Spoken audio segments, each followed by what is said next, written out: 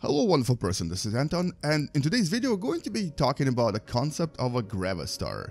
We're going to try to understand what it actually is or what it means, why we've defined this such a concept, and even if we've actually been able to detect any of these GRAVASTARs in the last few years. Anyway, welcome to What the Math.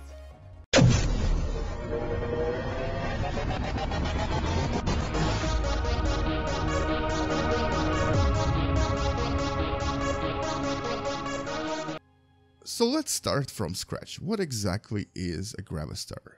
By sort of unofficial definition, GRAVASTAR would have practically the same elements and the same properties as a black hole, with some very small exceptions. So I'm going to place a black hole here, right next to it, and it's about the same size as the GRAVASTAR that I had. And in Universe Sandbox, they do look and appear quite different, but in reality, they might actually appear and be quite the same. So a few years ago, when we've discovered that black holes had this unusual effect of information paradox, basically, if matter falls into a black hole, it kind of just disappears and its quantum information is lost forever. And this sort of created a paradox where you can't really have information just disappear into nowhere. You should be able to retrieve it even after the object is gone. And GRAVASTARs kind of solved that problem. And the person that came up with this idea, actually two people that came up with this idea, were Pavel Mazur and Emil Motola. And they created this as an alternative to black holes. They actually defined GRAVASTARs as super dense, super dark, super cold stars that collapsed on themselves, but didn't really have a kind of a singularity inside as a black hole. In other words, there was no division by zero. Nothing created infinity. What was inside a GRAVASTAR was basically, okay, you can't really see it here, but it was basically a kind of a empty space inside. It's essentially vacuum. And this vacuum was defined as a gravitational vacuum of a star. Therefore, they started calling this GRAVASTAR. And this gravitational vacuum was super tiny. It was only the size of a Planck length. Basically the smallest possible size of any object in the universe. And around this object, right around the vacuum, lay what's known as this unusual type of, or not type of, but state of matter known as Bose-Einstein Matter. This is something that you can actually create in a lab. It's if you cool the gas to like super cold, almost 0 degrees Kelvin, basically almost to absolute zero, and the gas starts behaving very differently. So they think that around this vacuum, this gas is kind of forming this kind of a sphere, and then around that you'll have other materials. And all of this behaves with rules from quantum mechanics, so all of these limits are actually quite well defined and understandable, unlike in black holes where we actually have no idea what's going on in them. And so this is sort of a redefinition of the idea of a black hole, but with discrete length, discrete time quanta known as chronon, and all of these concepts are now known to exist, but back then, when we just conceptualized black holes, it didn't really exist. And so, in reality, GRAVASTAR is a kind of a modern version of the black hole, but using quantum mechanics. And then there is another main difference between two objects, and you can kind of see them if you just sort of do this, right? Black holes have what's known as an event horizon. So a light cannot escape from a black hole. There's a region where we cannot see into. And so this is sort of what black holes are known for. And GRAVASTARs don't have the same kind of a black hole event horizon, but they have their own quantum limit. As a matter of fact, there's a limit inside where the light approaches this GRAVASTAR and starts getting blue shifted more and more, and its frequency increases until it reaches the length of a Planck length, and after that you can't really see it anymore. So in other words, it's kind of similar to event horizon, but it's a very interesting quantum effect. So if the frequency, or I guess if the actual light wavelength increases to the point where it's below the maximum limit, which is the Planck length, it sort of disappears and cannot be seen anymore. And so right inside of this, it kind of creates this unusual effect of unmeasurability to the outside world. And so this region is actually called gravitational vacuum. And because of this void in sort of space and time, you cannot really observe the inside, and from the outside perspective, you cannot see into it. Now, just to make this a little bit more clear, let's see if we can maybe recreate this. So we're going to create this void by using a very, very small black hole on the inside. This is going to represent the void. And around this void, we're going to place this region of space that you can't see into. And so here is that vacuum void on the inside, and on the outside is this unobservable region. So right after this part, the light becomes too hard to see, or basically impossible to see, because the wavelength is too short. It's basically shorter than you can observe in the universe, and then it possibly just kind of is still there, but we just can't see it anymore. Now, right outside of this region is this unusual matter known as Bose-Einstein Matter, and this is not exactly the matter itself, but the state of matter, similar to how we have states like ice, liquid, gas, and this one is actually a very dense form of matter known as Bose-Einstein condensate.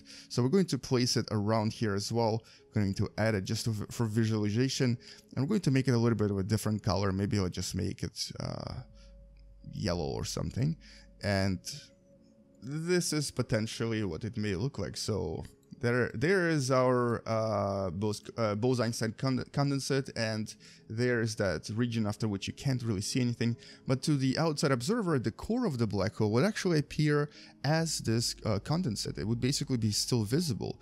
And so basically, one way of testing if we are observing a black hole or a gravastar is to look inside and to see what we actually see. And if we are able to find this type of matter state or very close to the core of an object, we might actually be looking at a gravastar, not at a black hole. So the outer core of a gravastar would appear to be a Bose-Einstein condensate. And also because the light that's kind of coming out of here is highly redshifted due to the gravity, it would actually make the core appear very, very cold, almost absolute zero. So it would actually appear as a very, very cold, super, super cold condensate, which is why it actually forms here, because it needs to have these super cold conditions. And externally, so far, this would appear as a black hole, but it would have no event horizon. It just would have similar effects to event horizon. And it would only be visible by high energy radiation it emits by consuming matter. So if any matter falls into it, so if we actually launch something into it, it would kind of do somewhat similar things to an actual black hole. So let's just launch this here. Try to launch this asteroid into it, and we're going to unpause the game just to see if... Oh boy, yeah, things are going a little bit too crazy right now. It's too fast.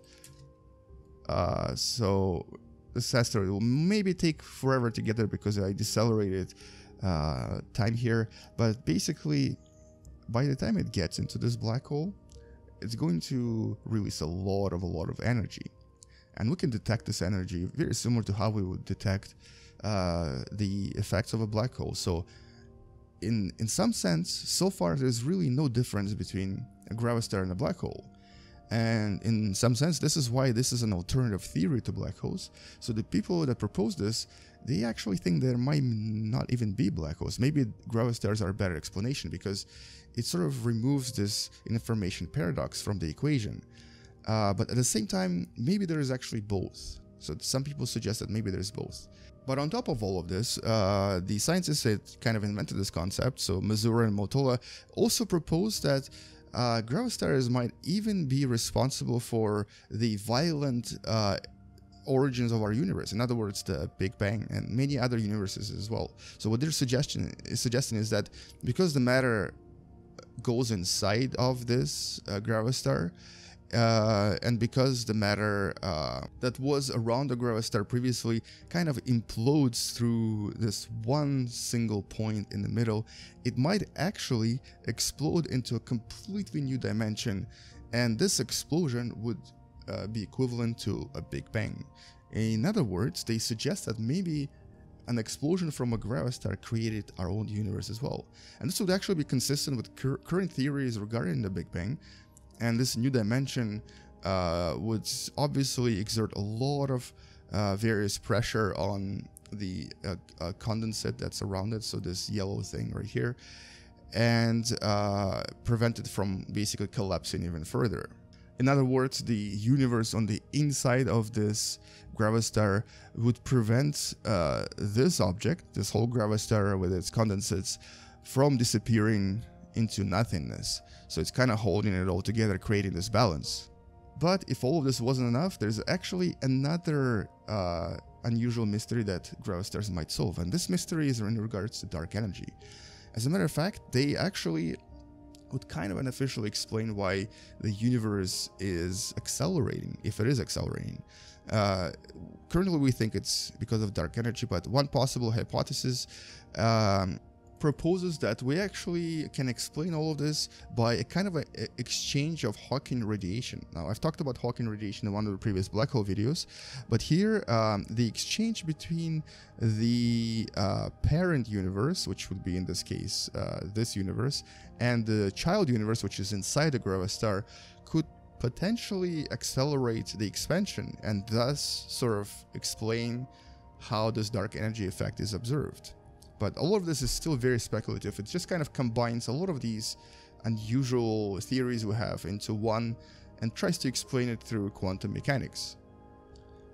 So just to summarize, basically the idea of a GRAVASTAR takes a lot of new physics that we've discovered in the last few decades and creates this hypothesis of this object known as GRAVASTAR to try to resolve various theories we have in regards to black holes and various theories we have in regards to our own universe. And they do kind of make sense, but obviously they also kind of destroy the idea of black hole. So they replace black holes with these unusual objects known as GRAVASTARs. But there are obviously a lot of differences between GRAVASTARs and black holes, and one of them is actually the event horizon is not not the event horizon, but this limit right here is. But there are actually some major differences between GRAVASTARs and black holes, and one of them is actually that black holes have event horizon that's very specific, whereas for GRAVASTARs, this limit right here would depend on the wavelength, and it would actually be expanding from here to maybe somewhere over here, depending on the light that goes in there. So some light reaches Planck length much faster because of being blue shifted. Other light might take much longer, so the reality would actually look somewhat similar to this. So here we're actually going to place other colors just to kind of represent them in here as well. And they're not really inside of each other, they're just outside of each other. But let's place, so we have green, we have blue, and let's place red as well. So these are the visual colors, and they're possible limits of existence inside or close to inside of a GRAVASTAR. So here, I think this should be enough. We have three different, slightly different in terms of actual location. I guess you can call them event horizons, but they're not event horizons. Three different limits for existence of different frequencies of light. And so the closest one is the blue light, then it's a green light, then it's the red light. And they disappear in different locations around it because their wavelength, when they start approaching the GRAVASTAR, are different. And so here you can kind of see it even easier. They're sort of right above each other, and there's obviously a lot more, including things like infrared light and X-rays and so on, and gamma rays. They're sort of closer to the inside. And one last thing I wanted to mention is that a few years ago, specifically for me, it was back in 2016, I think, so just over a year ago, we've detected a collision between two intermediate-sized black holes, but the scientists that actually are proponents of this hypothesis suggested that maybe we didn't actually see two black holes collide, but maybe we actually saw GRAVASTARs collide with each other. And here's actually another GRAVASTAR approaching this GRAVASTAR, and they're going to collide into one another.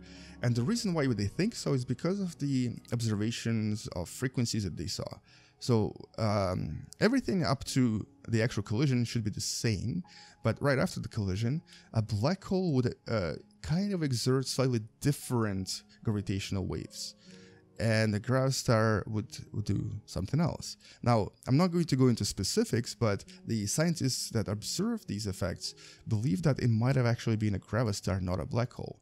There's still not enough proof, and we need to see more of these collisions before we can speculate even more. But there is some talk about those two collisions being two GRAVASTARs instead of being black holes. So in some sense, we may have actually detected them, but it's still far from saying for certain. So that's kind of what we know about GRAVASTARs so far. This is the idea, this is the basics. And hopefully in the next few years, we'll discover more and know more about them. For now, that's about it. That's all I know. That's all you know too right now. And in the future, maybe we'll know more. Thank you for watching. Subscribe if you still haven't. Share this video with someone who enjoys watching things about space, sciences, and maybe even math. And most importantly, if you know more about GRAVASTARs that I haven't mentioned here, and this is the future, post it in the comments below so we can make a new video. See you guys tomorrow. Space out. And as always, bye-bye. And maybe if I accelerate time, we'll actually finally get to see that collision from the asteroid that I launched a long time ago. Oh no, it's moving the wrong way. It's moving away from the GRAVASTAR.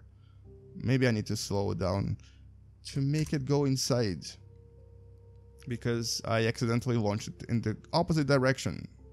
And while I'm waiting for the asteroid to approach the inside of a GRAVASTAR, you can kind of see that some of this Bose condensate is actually escaping because of the interaction with the central region. So maybe, just maybe, this is kind of how we could one day even see it. Escaping unusual matter from inside this unusual vacuum void. So here comes that collision. 3, 2, 1, and this will be the source of a tremendous energy that will be released as X-rays.